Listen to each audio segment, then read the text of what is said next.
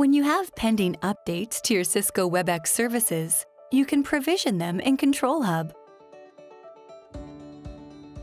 You'll be notified by email that you have services that require provisioning. Sign in to Control Hub. If you have more than one pending service update, you'll see a list of them. Select the one you want to provision from the menu, and then click Next. The changes to your subscription are listed in the Subscription Update column. This includes your added services, new license counts, and deleted services.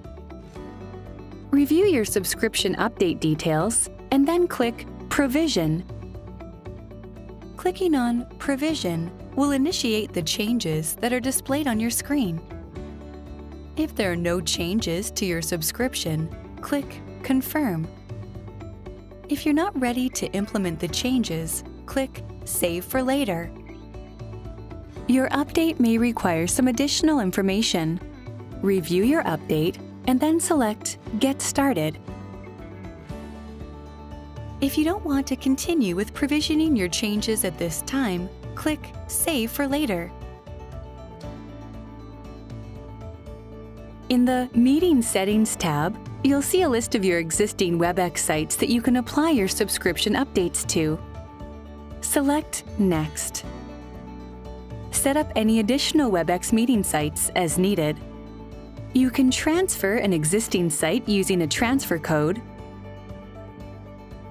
or add a new site.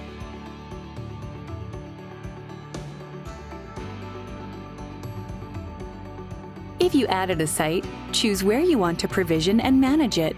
You can choose Control Hub or Webex Site Administration. We recommend Control Hub for new sites.